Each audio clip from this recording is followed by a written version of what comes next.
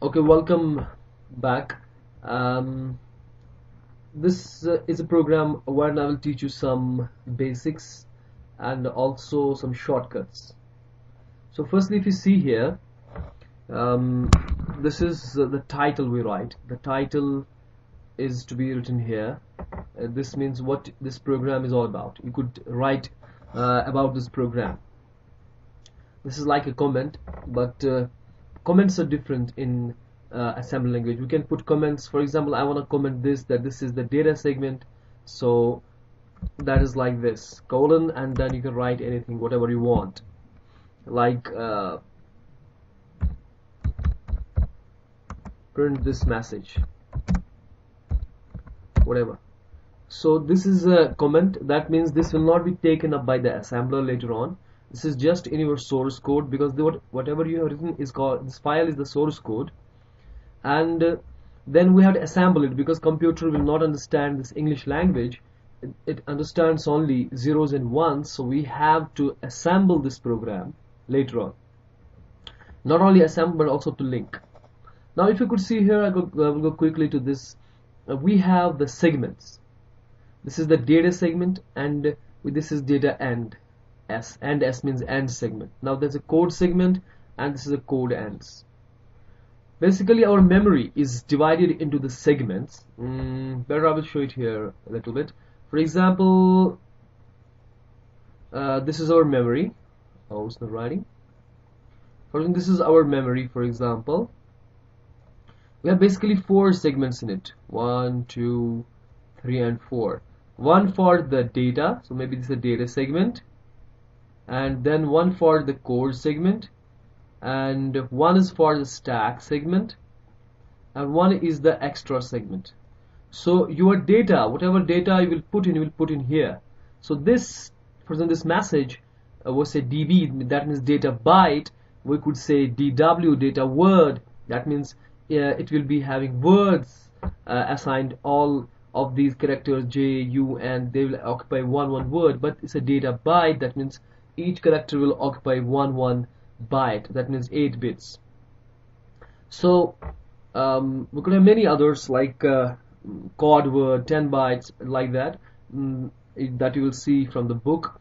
Now you see here, I have defined a message here with the data byte. This is the message, and this message, because this is in a data segment, so this will be in this segment, DS, and whatever code I will write, that code will be occupied in this code segment. Okay, and if I have a stack, something to be stored on the stack, which we'll see later on, we need stack all the time, that will be put here. And if there's also some other things we will use later on, that's up to the programmer's discretion, that will be put in here, extra segment. But extra segment can be used for multiple things, but data segment will be used for only data, code segment for the code, and stack segment for the stack.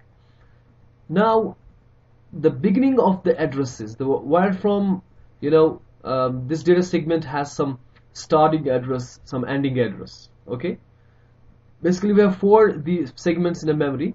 We could have more than 4. Means I have data segment, I could have 2 data segments, but at a time only one will be active. So we can have more than 1 segments. So these segments I'm talking about, this is a memory, the RAM, you could say. But this data segment will have some address, code segment will have some address, stack segment will have some sorry, stack segment will have some address. Those have to be stored into the segment registers, what we have learned in the last video, that we have stack segment register, we have data segment register. So these where from the data segment starts have to be stored in the register. Similarly, with the code segment starts, have to be stored into the register called code segment register. So that's what we are doing here, is a code segment. Then we are saying assume CS is to code, DS is to data. First we have said this data is actually the data segment, and this code, what we have labeled, we could have put anything else. We could have say any name. It's not necessary you put code here. Anything. This is a usual way of writing things, but we could write anything here. That what we have to link it with the DS. That we have to say data is to data. If we say here beta or meta or your name or Juni, but we have to say ds is to June to link it. So this is immaterial what we write here. Getting it or not? So next thing is this thing, the data. This is the first start label. The start label is important because this tells the assembler to start right from here.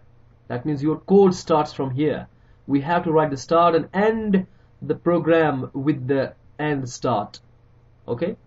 Also, we have code segment basically here, and its end code ends. End segment is here. So this is all the code segment. First thing is the assume, that we have to assume that this data is for the data segment, and this code CODE what we have written here is for the code segment. I have also told you that we could write here anything else.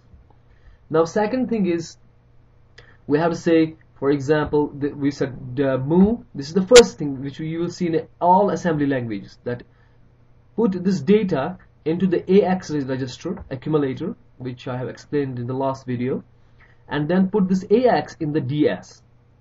So what we are basically doing is we are putting the address of data. Sorry, not this one. This one. This is a data segment. Okay, we are putting the address of this data segment, this address, into the DS register. This one. This is the DS register.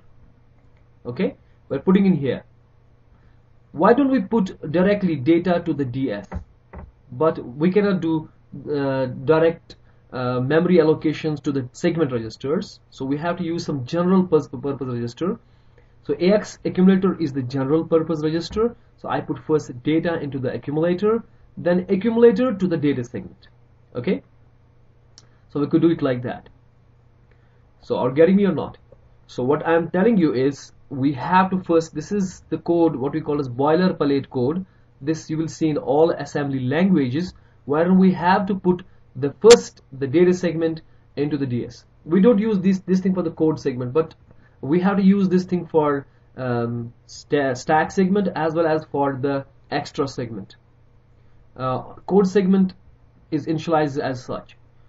So data, if you have data segment, if you have stack segment, if you have extra segment, we have to initialize it like this.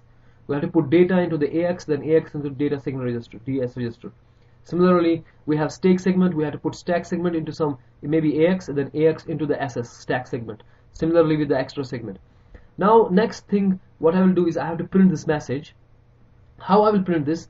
We have actually in the assembly some interrupts. This is the DOS interrupt call. This int 21H is the DOS interrupt call. We are calling actually the DOS. And when assembler sees interrupt 21H, it will see at that time what is in a AH. And at that time AH is 09H. This means you're going to print something. The 09 is a function which is for printing a string actually. So we have to load the message, its address, because this message will be somewhere in the memory. So this message will be somewhere in this data segment, in somewhere here, maybe here. So it will have some address here. This is the message I will have written here. So this will have some address. This address is to be loaded first in some register. So we load that in what? In the DX register, because interrupt 21H's function 09H works on the DX register. So we have to load this into the DX register, then it will be printed. And this is to exit. You have to put in AH register 4CH. This is again the interrupt 21H call to get back to the DOS. This is to say goodbye. And then code ends and end start. And if we run it, I have already linked it. So I will say this was intro. So let's say first asm, if you want to assemble it, intro intro1. So then we link it, t-link intro1, and I will run it. So that's it. You need to teach assembly step by step. That's all for this program.